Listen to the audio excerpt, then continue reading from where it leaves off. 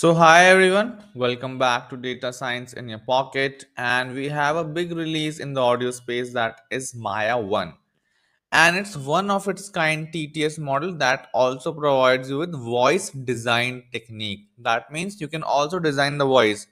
You want a female voice, it should be shrill, it should be loud, whatever. Just need to give a prompt and you can design that too. That's quite interesting. Let's Before jumping on to the details of the model, let's hear a few examples. So this is the voice description: female in her 30s with an American accent and is an event host, energetic, clear dictation. Wow, this place looks even better than I imagined. So this was the text and this is the audio output generated by Maya 1. Wow, this place looks even better than I imagined. How did they set all this up so perfectly? The lights, the music, everything feels magical. I can't stop smiling right now. It's quite interesting. As you can see, it is able to take up the voice description quite correctly.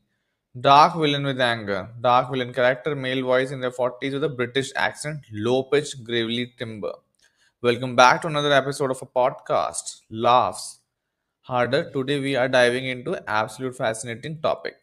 So one thing that you have noticed is a tags also that you can provide that gives you the expression. So let's hear this out. Welcome back to another episode of our podcast.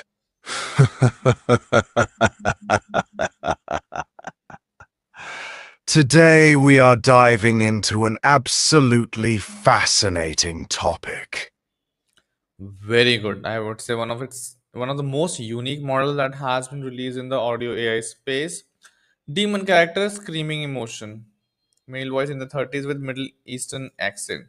You dare challenge me, mortal snot. How amusing. You dare challenge me, mortal. How amusing. Very interesting. It is able to take up expressions like snorting also, so that's great. Mythical goddess with crying emotion. After all we went through to pull him out of that mess. It is able to take that female voice, mythical godlike, magical character.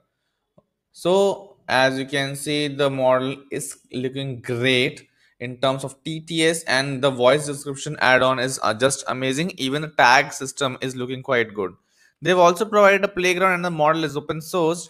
So this is the playground where you can try out the model. Right now they have given two audios for you, Ava and Noah. You can shuffle, try these emotions. Let's try this out once. Welcome to Maya Research Studio. Experience the future of voice technology with emotional intelligence and voice design. Very interesting. So you can try out the model here with your custom prompts.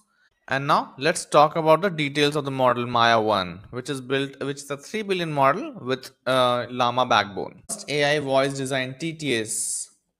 What makes Maya 1 different? Traditional TTS is emotionally flat. It whatever text you give it, it just gives you out in terms of audio. Maya 1 is emotionally rich.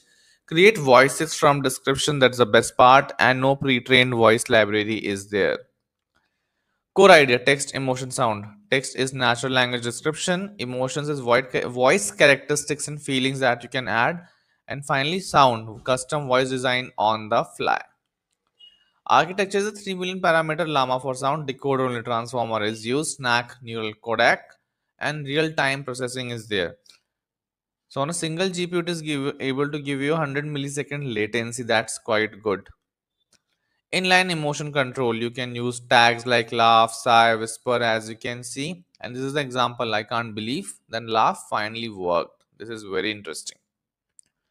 Training and data pipeline, I think pre-training, it is done on internet scale English speech corpus, focus on acoustic coverage, and teaches natural speech flow. And then fine tuning is also done on curated studio grade recordings. Human verified descriptions are given, emotion tags and accent variation, and rigorous pre-processing pipeline is there. Why the XML trick work? The description part provides stable structure cues. Language models already understand the syntax. That's very important, and short, clear, robust formatting. Streaming that actually works. 100 millisecond generally low latency streaming. I think that's the best part. You can stream the output that is coming out.